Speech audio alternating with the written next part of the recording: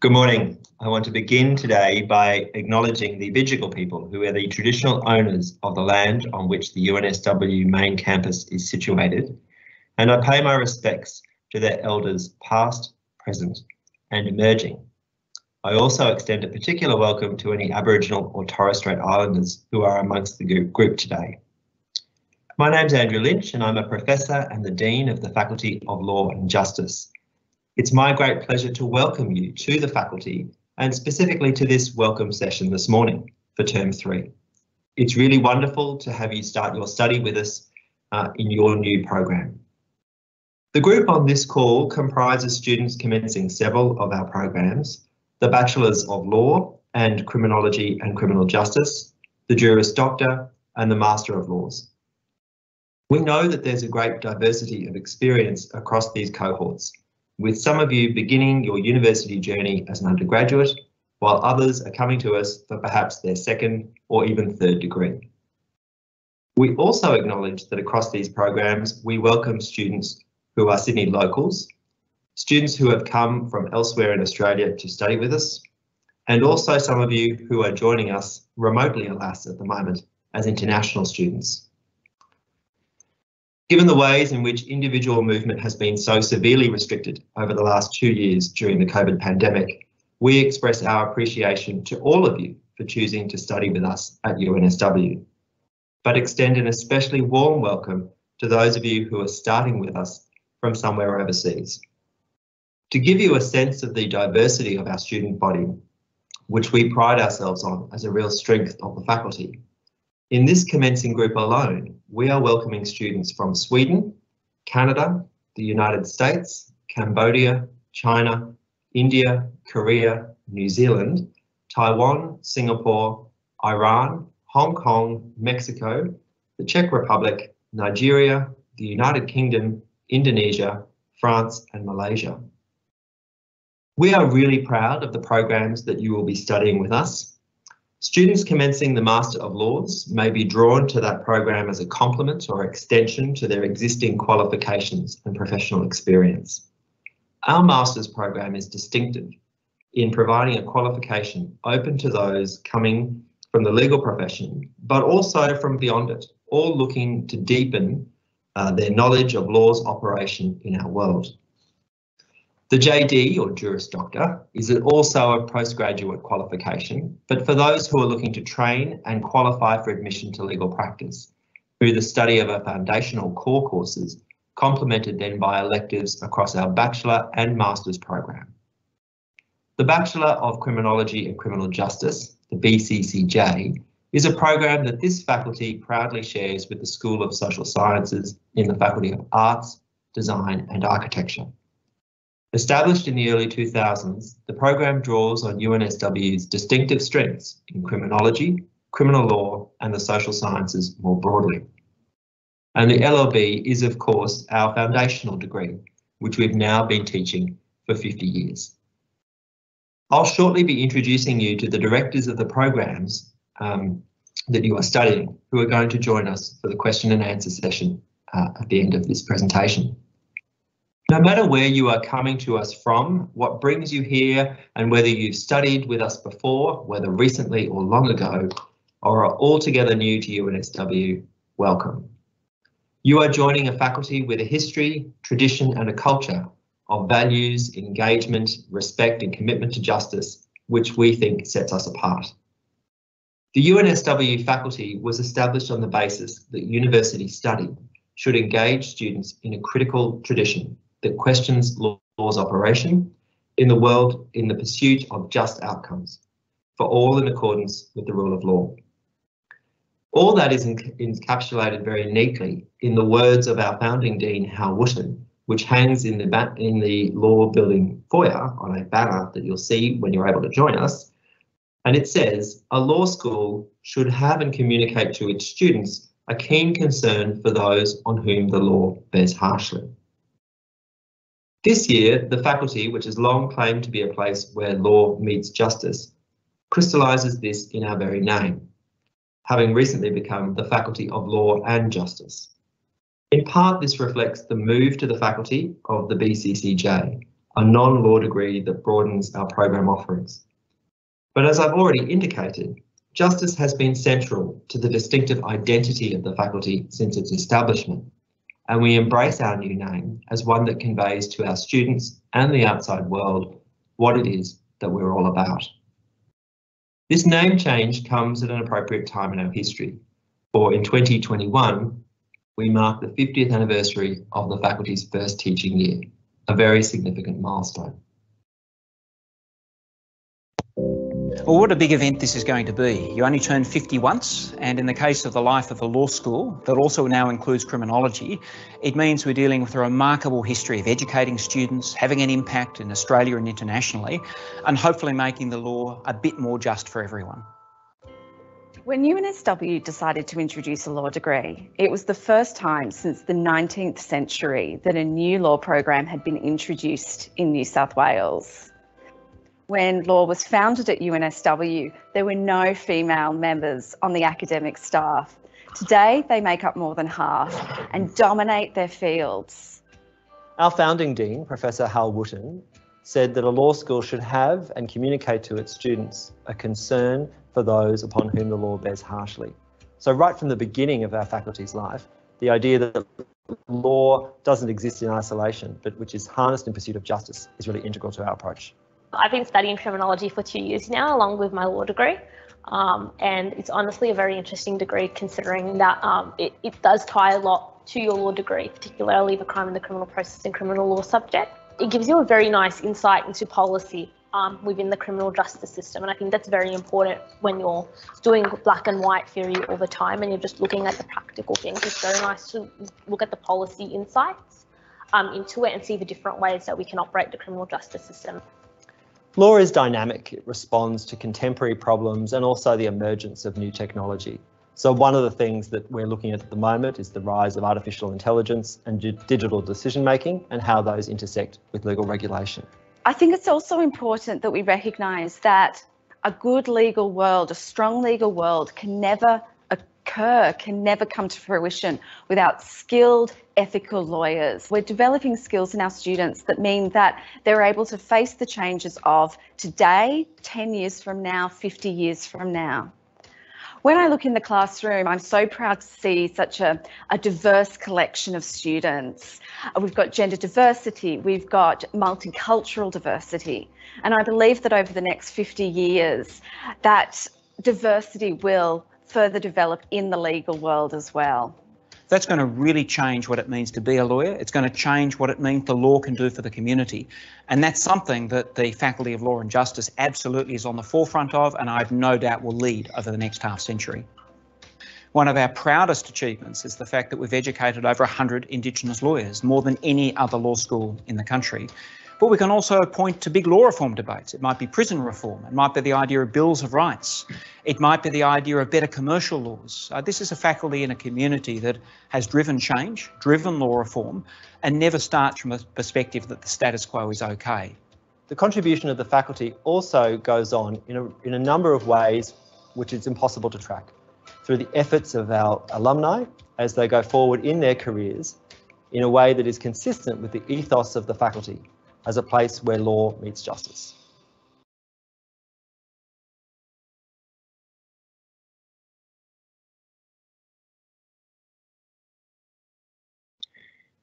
There's always lots on at the faculty, even when we can't physically be there. So please watch for notices of events and public lectures.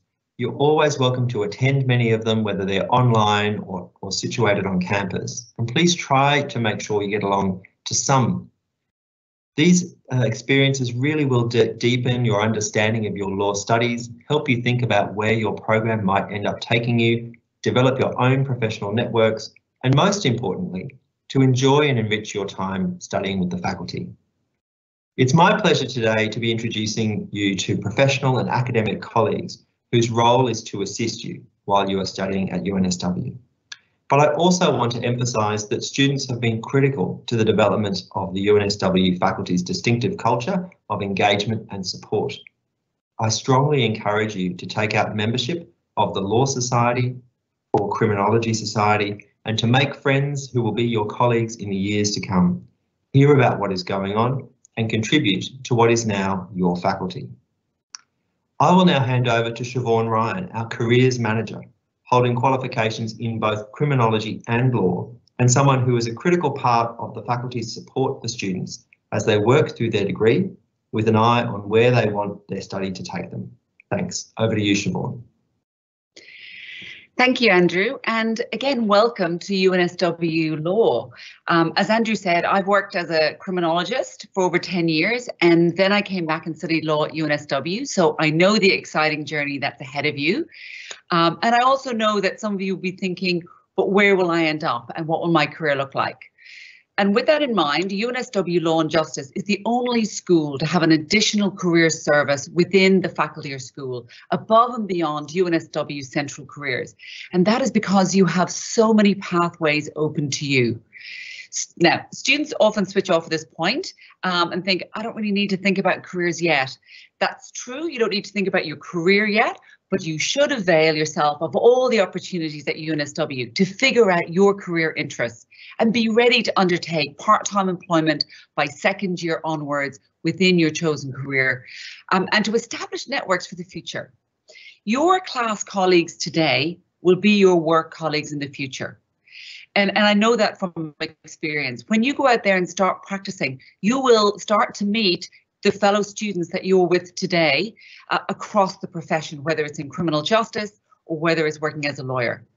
We are here to assist you identify the best career for you and to help you prepare applications and to figure out your interests and your skills. So we have UNSW Central Careers, but also the Law Faculty Careers Service. So Central Careers has a range of resources available to you, including one-on-one counselling, appointments, but so does My Law Faculty Intranet. So within the My Law Faculty Intranet within the School of Law, there are resources and there's a jobs board. So on My Law, you will find criminology and law resources, and it's updated every 1 to 2 days with new opportunities, including exclusive opportunities such as associateships or paralegal, or opportunities in criminal justice that are exclusive to UNSW Law and Justice. So please go on there, have an explore. You will see from the next slide some of the common career legal pathways open to you. So this is from working in a large commercial law firm to government to a career in social justice. Now, there's a range of opportunities, and that's because the skills are so transferable. Doing a degree in law or criminal justice is so versatile and offers you so many pathways. On the next slide, you will see, opportunities for criminology and criminal justice students. And again, so many different pathways that will, be offered to you to suit your interests and your skills as you move through your degree. So law and justice provides you with unique learning opportunities to both strengthen your employment prospects and which best suit your career and interests. So there's integrated work-integrated internships offered through the faculty. This is a fantastic way to receive academic credit for 1 day of work per term. So hence it lowers your academic load. So for example, you might be doing 3 courses in a term, but as you progress later in your career, you can do 2 academic courses and do 1 work integrated learning. So you will get credit for that, but you're out in the workforce, gaining employment, understanding that career pathway. And it's a great result if you go out and you work and say, this is not my career pathway. That too is information, and it's informing you what your interests are. Hopefully in the future, international exchange will be more accessible. But in the meantime, try participating also in credit in competitions or mooting, which develop your research, your debating skills. All of these sort of opportunities that are listed on the slide, they will strengthen your skills for employment and networking with other students and also with organizations or law firms, whichever is sponsoring that organization. So the career service complements these opportunities with exclusive internships and programs as well. And we host panel discussions with professionals which highlight particular career pathways, as well as exclusive employment opportunities. I will tell you right now that in September and October, there are 3 events coming up. One is in-house counsel, That is for lawyers and law students, but what is it like to work? What is in-house counsel and what is it like to work as in-house counsel? There's also going to be a panel event with the Australian Federal Police and the Office of the Director of Public Prosecutions. That is geared towards both criminal justice students and law students. There are a range of opportunities available working in enforcement, investigations. That is happening on the 28th of September. On the 7th of October, we also have legal aid. And there are so many practice areas within legal aid, they're actually doing it just for the full hour. And all of the panel events will include HR to talk to you about gaining relevant experience now so that in a couple of years' time you will be ready and prepared to apply for those career pathways. So all of these sort of opportunities and attending them will help you start to match your interests and skills with the right career pathway for you. In term 3, there's also career counselling with myself. It's available on Monday and Tuesday afternoons. Feel free to come along. Again, it might be one of those things you think I'll do it in second and third year, but just to let you know it's available. So whatever your program or stage of study, it's a good idea to keep an open mind during your studies. Explore your options. Take advantage of all the opportunities that are presented to you. If I have one regret from my time at UNSW, it's that I didn't get more involved and go to everything to broaden my understanding of the opportunities and the career pathways that I could go into. You may discover career options as you progress through your career that you didn't consider previously. Now, finally, what do employers look for? And I'm putting this out there because it's never been more important to start to think more laterally and broadly about your career. Both, the criminal justice degree, the LLM, if you're studying law in the JD or the LLB, you need to think more broadly and laterally. Okay, we need to pivot in COVID. Okay, but once you actually get to interview stage, you need to think about the skills that they're looking for and resilience, teamwork, working on self-directed work. They've never been more important. Now, you can gain these skills not just through employment, but through joining societies and clubs. So enjoy your time at UNSW. Explore what's available through ARC. Join the Criminology Society. Join the Law Student Society. There you will hear about events that are happening. They have so many things happening, but you're also networking. You're getting involved, you're analysing, you're achieving, and you're developing your interpersonal skills, and all of those will help you with your employment as you move on later. Now, one final thing I ask, as we, which comes up from students, is, do I need a LinkedIn account? Yes, you do. Unfortunately, because I'm not great with technology, but yes, you do. And I encourage you from today to do that, set it up. If you go to the My Law website, you will see on the resources page how to set it up, how to position yourself and brand yourself, how to join and follow organizations and agencies, because agencies and law firms, they track who follows them. OK, so you need to show interest in their firms, in those social justice agencies. You need to be aware of opportunities and events that they have posted. They post positions on there as well. So all of these informal contacts will help you as you move towards employment from your second year onwards within your industry. Look, I'll sum up by saying that you don't need to think very seriously about your career pathway now. You just need to know that we are here to help you, and all of the opportunities that we present to you through the faculty and through the societies are to help you to explore, engage, and realise your interests going forward. So please go out there, join those societies, and stay involved. Come along in September, October to our faculty events. Now, I'm going to introduce, we're going to open up to Q&A. I'm going to introduce those who are here today to take your questions.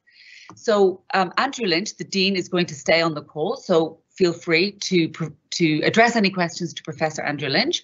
But we also have Natalie Klein. Natalie Klein is the Director of Postgraduate Studies, and feel free to post questions, and we've had some submitted already in relation to postgraduate studies. Leon Tyrrell is the Director of the JD Studies Programme, and Helen Gibbon is the Director of Undergraduate Studies. And so with that, I'm going to invite you to post questions on the chat, and we will I will direct them to the relevant person. In the meantime, we have had some questions submitted already. And I will just go to one, which is a question that comes up frequently, which is there an opportunity to do a research thesis during the LLM? I'll direct that question to Natalie Klein, who's our Director of Postgraduate Study. Natalie? Thanks very much, Siobhan, and I'd also like to extend my welcome to all the students starting this term. In terms of the LLM, there is an opportunity to do a research thesis. You wouldn't normally do it in your first term, so don't get worried about that, but it is something worth thinking about. If there's a particular question that's of great interest to you in one specific area of law, then the research thesis provides you with an opportunity to really dive into that and ideally be able to produce a paper that can be published down the track, or perhaps, if you're thinking of further study, even provide the foundation for a PhD. And one thing to bear in mind also is that the research thesis can count towards the courses that you do for specialisation as well. So if you're interested, for example, in environmental law and justice, and there's a specific question, perhaps about climate change, then you could do a research thesis on that and it would count towards your courses for the specialisation. So it's something worth thinking about. Gives you an opportunity to work with a particular staff member who can supervise that thesis. It just involves a bit of pre-planning around it to be able to be ready to go with that thesis and with your supervisor in your future terms. So thanks for the question. Excellent. Thanks, Natalie. We've had a practical question, which I love because it's all about the practicalities. A student is asking, is a student card necessary if studying from overseas? If not, how do we access library resources without a student card? I'm actually going to give this one to the Dean. Let's hear it from the source, how that student can access library resources without a student card. Thanks, Andrew. Yeah, sure. Thanks, Siobhan. No, it's a very understandable question. But as you can imagine, we have already had students who have started with the university over the last 2 years who have been in exactly that situation. So although we do still have physical student cards available, it's not necessary to have one of these to access resources. The critical thing is to have your student ID. So you'll be able to log into the UNSW library website and access all of the online databases. Increasingly, the collection is a digitised collection, and so just by entering your ID and password, you'll have access to all of those things. If you've got any issues around that, in terms of, your ID should be on all correspondence you will have received from the university, but setting your password and so on, that can be directed to the IT Service Centre. Thanks. Thank you, Andrew. The next one, next question is for Helen, who's our Director of Undergraduate Studies. Again, what happens if I fall sick and I miss my online chat? Where do I get the resources to catch up if I miss classes? Yeah, that's a really good question. Thanks, Siobhan. For each of your courses, Moodle is your source of truth. So if you're unwell and you can't attend classes this term and we're starting online, then you would look at Moodle to see what resources were included for that week, that class's learning, and that will likely include pre-recorded lectures that you can obviously listen to in your own time, and any other activities that were planned for that tutorial. And if you still have any questions about whether there's other activities or material that you've missed out on because you couldn't attend your online tutorial, then just get in contact with your course convener. Just send them an email and ask them a question. They'd happily answer that question, or post questions to the forum on each of your course pages. Great, thanks, Helen. This is a question for Leon, who is the Director of JD Studies. I'm a commencing JD student. I'm interested in the opportunity to pursue the Bachelor of Civil Law programme at Oxford. At what stage in the JD do I apply for that? Good morning, everyone. Yeah, it's a great question. We often have inquiries about this. So this is an opportunity that comes up after students have completed 2 full years here, or 96 units of credit. So it's something you start preparing for in your second year, and start making inquiries about it then and putting in the application. So it comes at the completion of your full 2 years here at UNSW.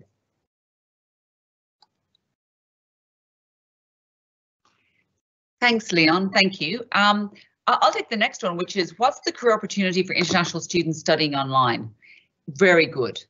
I will say that there are a lot of both firms and agencies who are doing virtual internships now and actually offering paid work remotely.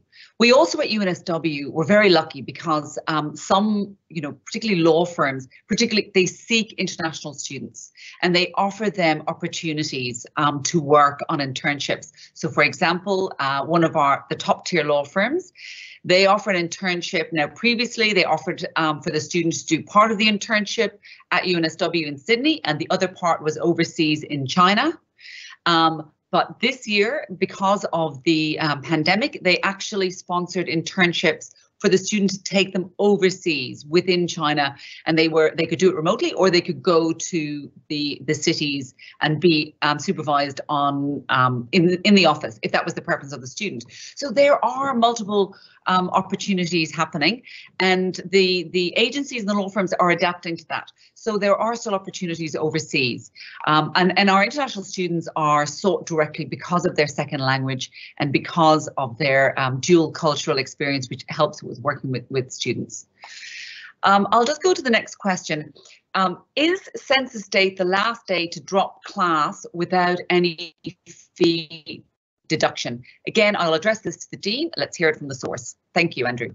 Thanks, Siobhan. Yes, that's right. The purpose of the census date is to signal to students when they need to make a decision as to committing to the courses they're enrolled in, and that is the last date by which you can drop a course without having to pay for it. That's right. And I'll stay with you, Andrew, for the next question, which is, do you have any updates on when the campus will reopen? Again, it's the million-dollar question, but we're still going to ask it. So the university's position is that we will be teaching off campus until Flexibility Week, which is week 6 of term 3.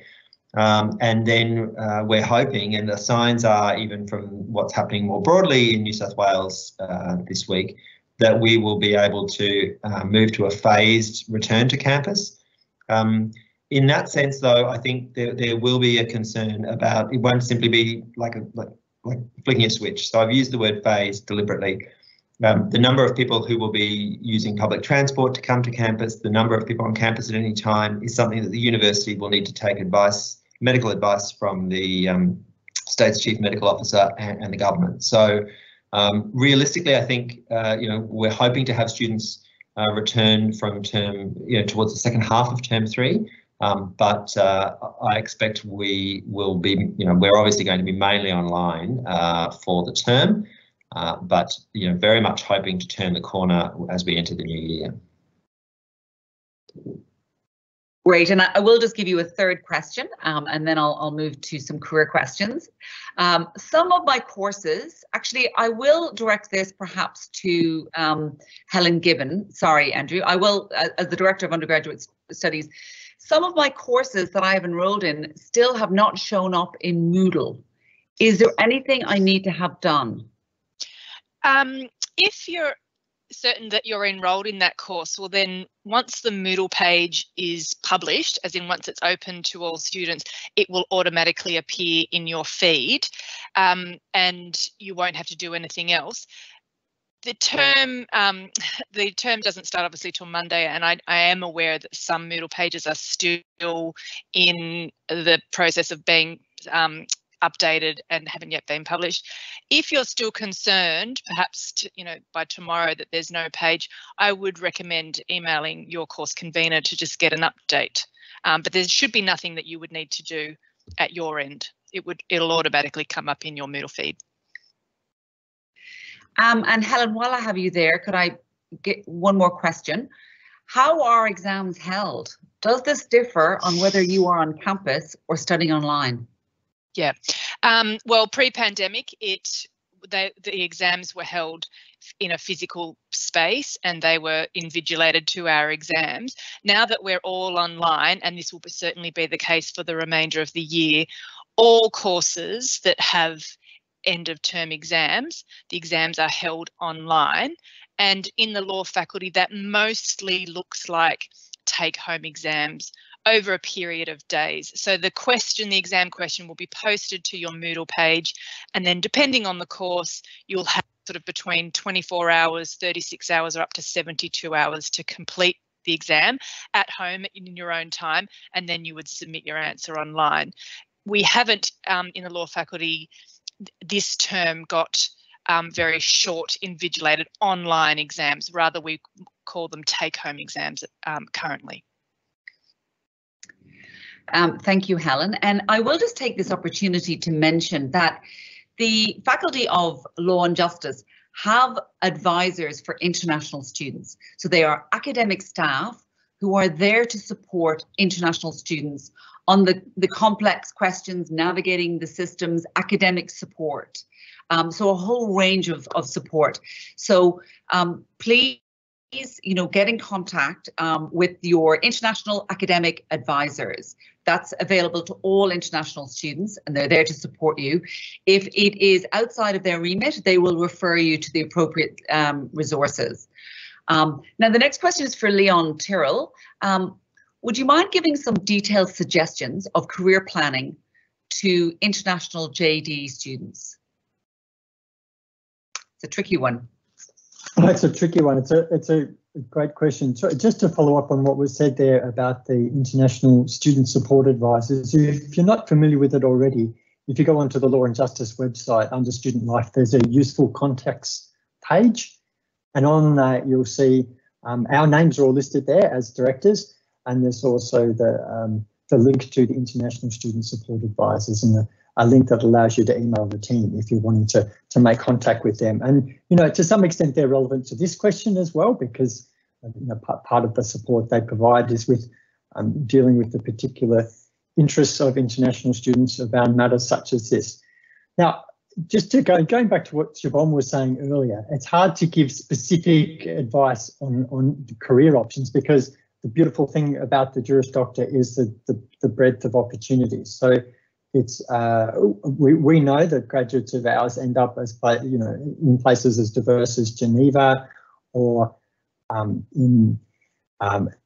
working for firms in Australia, or working in governments, or working in advocacy organisations, etc. I think that in a practical sense, the best way to answer that is to make use of those facilities and those services that Siobhan was talking about, just to try early in your degree to make the inquiries, make the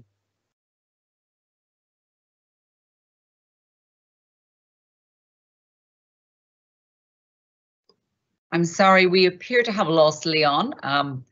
This is the world we're living in, technology. So maybe while Leon is reconnecting, there's a couple of questions that came in. Are there any criminology student-related events that we can get involved in throughout the year? And how do I join societies? So absolutely. Google, just go to Google and put in UNSW Law Student Society or UNSW CrimSoc. That's the easiest way to do it. It's free. You join online and you join up to get Facebook posts. Any events that the faculty organise will be posted on the Facebook post by those societies, but also they run a host of events. Okay, so for example, in setting up this panel event that's coming up with the Australian Federal Police and Director of Public Prosecutions, it is directed to both criminal justice students. So you might be thinking, but DPP, that's prosecution service, that's just lawyers. No, they do a range of other services such as witness protection, investigations, analysis. They are positions that are geared towards criminology students. So I would say get involved in everything, but sign up to the societies, because we will post anything that we, the faculty, are doing, but also the law societies and the CrimSoc societies run a huge amount of events themselves. So quite simply, Google it and join. Leon, I don't know if you were able to rejoin us. We lost connection there very briefly. I apologise if there's a problem with the technology. Can you hear me now? Yes, we can. Thank you very much. Back to your question. Back to my question, where I was just describing how useful your service is. I think it's just, I mean, just reflecting on my own time at university, when you first start, there's just a range of jobs you're not even aware of. I'd not heard of working for a judge, for example, and I wasn't aware of the clerkship programs that firms had and the opportunities that were there. And so just having the opportunity to learn about that, I think is pretty significant. And it's not, you don't have to have worked out your career by the time you start, as Siobhan said, but taking the chance to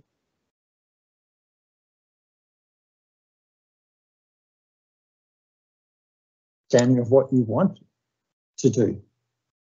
It's not possible for me to give you a sort of a detailed plan of what you might do, because there's just so many possibilities. And really the biggest thing you're going to be doing in this next phase is working out which is the path for you. Great, thank you. So back to some more questions. What platforms do we need to use for online study? I might go to Helen for that. Thanks, Siobhan. As well. So logging on to Moodle is probably the main platform that you'll use, and then built in within Moodle there will be links to your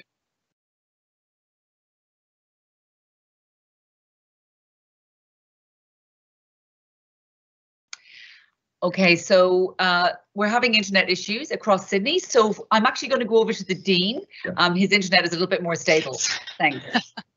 Who would have thought? I think, and Helen might be able to be back online and correct me if I'm wrong, but I think what she was about to say is when you log into Moodle, all of your interactive classes have a link to what's called Collaborate, which is kind of a built-in version of Teams or Zoom that you access and is scheduled inside your Moodle course pages. So that's the main platform that we use inside the faculty. There may be some courses. I know mainly some electives, perhaps in the masters. In the master's program, where some of our teachers, particularly if they're practitioners who are teaching into the faculty, may use Zoom or otherwise, but you'll be fully advised of that. But most of our courses, and particularly say in the JD and the BCCJ, will be delivered directly to you via Moodle and Collaborate built inside of that. So it's a one closed system. I got that right, didn't I, Helen? Yeah. I think her internet might be still down, but I will also take this opportunity to say, you know, as Leon said, if you go to the UNSW Law and Justice website and you drop down Student Life, there are a range of resources there. And again, the My Law intranet. So you can go to the clinics, internships, they are the work integrated learning, but also career service. And in there, you will see the jobs board, you will see resources. There is a question here, is there only one law society? Presuming you mean in relation to UNSW, yes. There is one UNSW Law Student Society, and then there is what is called CrimSoc, and that's for the criminal justice students. In relation to the Law Society of New South Wales, just for the international students who are joining us, within Australia, there's the Law Society. Within New South Wales, the Law Society of New South Wales, they are the governing body for all practicing lawyers. Again, membership of the Law Society of New South Wales is free. You join as an associate, it's free to you. They have a lot of events, they have a lot of resources online. So again, join them today, start getting connected, start networking. Another question, how can I do any courses outside the law faculty? I see you are still unmuted, so I will go to you, Andrew, to answer that. Yeah, thanks. I think, you know, so it is possible to perhaps do courses in other faculties. It depends really what program you're in, and so really it might be best to, you know, seek the advice of the student support team in you know, they're located physically on campus in the nucleus, but of course you can access them online. Because of course the BCCJ is a program which is co-taught across the Faculty of Law and Justice and the Faculty of Art, Design and Architecture. It does involve other arts courses that are built into its structure. Law is different from that, but it is possible, for instance, to do cross-institutional study to in fact study units at other universities, as well as, of course, considering what options there are to perhaps supplement your program. So it will depend on the program in question. Natalie might want to add to that about LLM though too. Thanks, Andrew. Yes, it is particularly relevant for the LLM, so glad to have a chance to jump in, because as part of the LLM, of the 8 courses that you're expected to do, you can potentially choose 2 cross-disciplinary electives, which are courses that are offered in other faculties within the university. So if you go on to the handbook and have a look at the structure of the program, you'll see there's a drop-down list of courses you can do. And also, though the program itself allows for 2 cross-disciplinary courses, if you're doing the corporate, commercial and taxation specialisation, then it's possible that you could do up to 4 courses through our taxation and business school as well, because they feed in specifically to your specialisation. But just have a close look at the different rules in the handbook to see what courses are eligible in that regard, and also happy to take any emails from you if you have specific questions about what will count and what goes towards which specialisation as well. So that is another option to bear in mind, particularly for our master's students. Thanks. Before you go, Natalie, I have another question for you. Is there a possibility of further study, postgraduate study in criminology? It's a question from a student. All right, thanks, Siobhan. Within the LLM, there is a specialisation which focuses on criminal justice, and so within that you can take 4 courses as part of the LLM, or indeed more courses than that, that will enable you to really focus in on criminology and criminal justice within the context of the LLM. It is possible to do the LLM even if you do not have a law degree. In that situation, what you have to do is there are 2 core courses that are required that provide you with a bit of a foundation to then be able to go on and do the more specialised law courses. So if you are studying the BCCJ at the moment, then you can potentially come into the LLM afterwards to be able to do that specialisation once you've completed the degree. So thanks for that, Siobhan. Great, and there is one more question. I'm studying the LLM and MBA. When will the bookshop open to buy books? And if so, how can I order? I'm looking for volunteers to answer that, but I'm guessing Andrew, the Dean. Thanks, Andrew. Yes, I can say this from personal experience. I'm a frequent customer of the bookshop. The bookshop is operating online at the moment. And so, you know, if you, a bit, as Siobhan said, you can Google UNSW bookshop and they'll be able to post out materials to you. A lot of texts, of course, are now available in digital format as well. So, you know, once you've got your text list, you can perhaps buy direct from the publisher and instantaneously if you're happy to do that. And given the delay on delivery times at the moment, particularly if you're studying at some remove from the UNSW bookshop, that might be the best way to go. Thank you, Andrew. We've had a number of queries about international networking, connections, and then coming back to campus. If there is an opening, wrong question. Does UNSW Law and Justice have a networking group for international students on LinkedIn or Facebook? And how might I go about joining that, especially when we can't meet in person?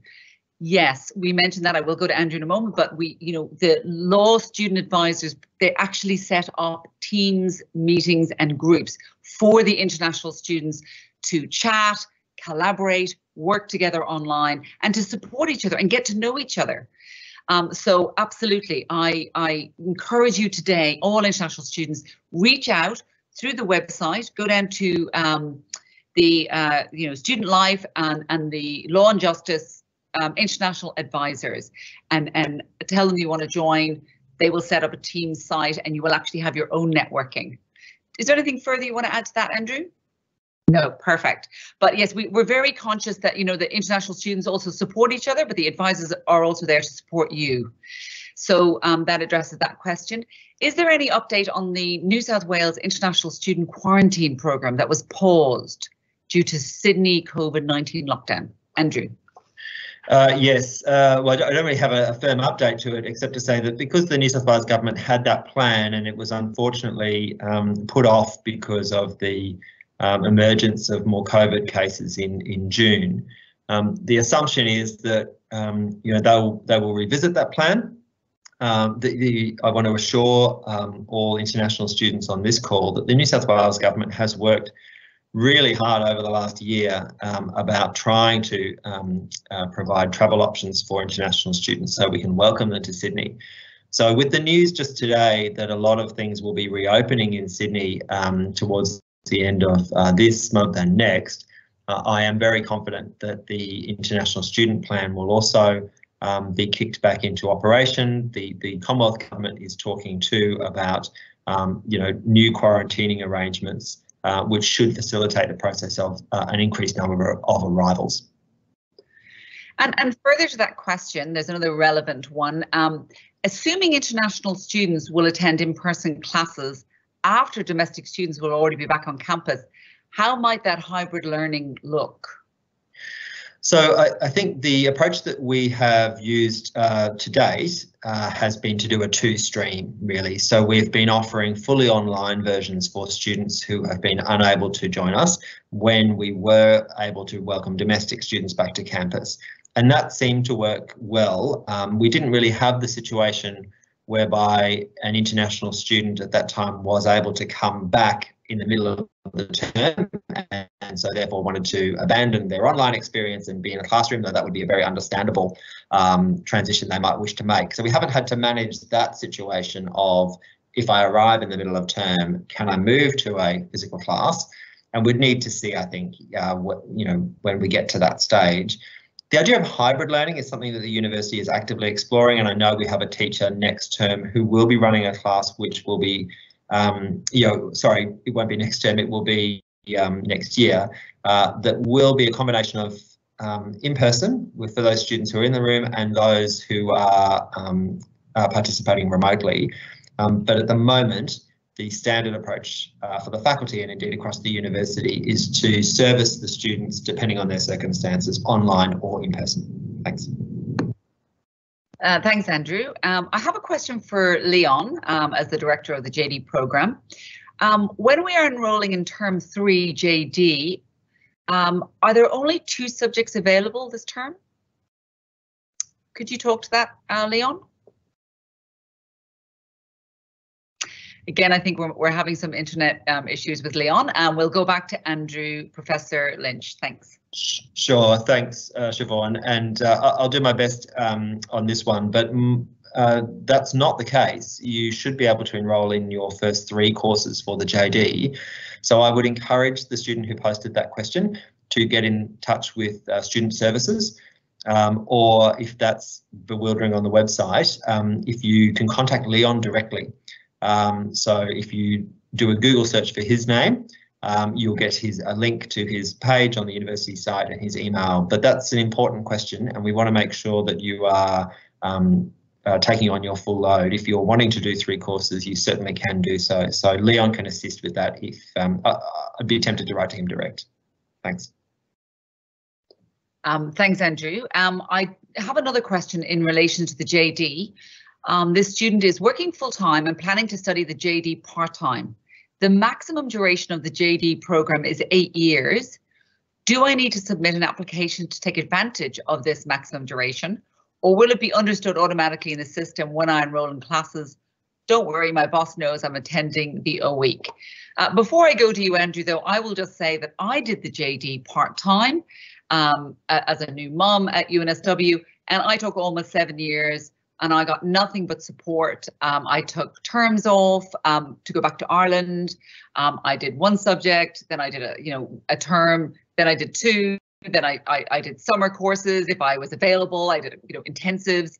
So I think there's a range of opportunities. I sometimes took leave from my mum job. I got my husband to take leave and stay at home, and then, knocked out an intensive over a week. So there are a whole range of options. So my understanding is unknown participant. I never is now had joining. to put in any application, and there are a lot of options. So keep your mind open to just doing sort of crash intensives, summer courses, work integrated learning, and take your time. Andrew, anything further to add to that? I can't improve on that answer, Siobhan. It was excellent and showed the flexibility that the JD program enables. And I think you know, really the takeaway from what Siobhan has said is don't worry about it at all now. But at any stage, if you want to talk about your program progression, because it's important really to do courses in the right sequence, then just reach out for student services assistance. But absolutely, the program is designed to be flexible and to accommodate part-time study of the kind that you're doing. And it is great that you've cleared with your boss that you're joining us this morning. I don't want to let this opportunity pass because I know that we have a lot of LLM students joining us today. And that's a fantastic opportunity to just ask Natalie Klein without a specific question, but just to say, can you tell us a little bit about the LLM? What sort of support is there for students? What sort of progression they work through? Who they can sort of reach out to if they're, you know, changing their mind or they want to have a chat with someone? Just if you give us some information about the LLM, because I think our LLM, you know, online people are a bit shy about posting questions. All right, thanks, Siobhan. Look, with the LLM, as I mentioned, there's the two pathways in for students who are coming either with a law degree or without a law degree. So the important thing for those starting without the law degree is that you do your compulsory courses at the outset, because really they are designed to be able to give you that basis as you go through the rest of your degree. The other things to sort of bear in mind as you're planning out the LLM is whether you want to do a specialisation or not. You don't have to decide that straight away. And some people kind of go through and they pick the courses that are of interest, and then as they get close to graduation, is now exiting. make the decision that they can actually take out a specialisation. You don't have to do a specialisation if you don't want to. You can just pick and choose the courses that you want.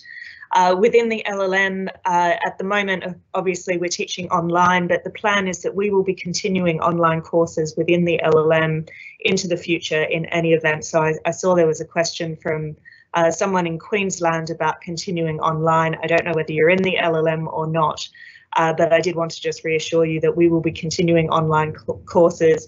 It might mean that not every single course that you particularly want to do is going to be available online, but there will be a sufficient number of courses to be able to complete the degree.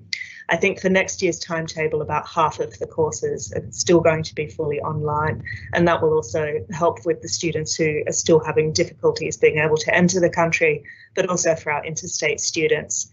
So that's just something to be aware of for the LLM. And if you're a JD student, also just be aware that the courses within the LLM will usually be available for you as electives as you get to that particular part of your program. So you'll see at that point, particularly going to Siobhan's point about flexibility, that there'll be intensive evening courses that will also be able to accommodate different schedules as well. So hopefully we try to please as many people as we can in trying to schedule the program and coming up with a diversity of courses across all the different interests. So I hope that's helpful. But yes, happy to answer any emails on specific points as well after this session. Thank you. Thanks very much, Natalie. And I can attest to that. There's a range of courses. There's so many, courses that, you don't need to specialize straight away. You can actually start to figure out your interests and your skills as you move through the LLM. I think that's actually the end of our questions. I see that we're coming into our last few minutes of this webinar. And with that, I'll actually pass back to Professor Andrew Lynch, the Dean of Law and Justice at UNSW. Thank you. Thanks very much, Siobhan, and thanks to my colleagues for being available to answer the questions. Thank you to all of you for attending.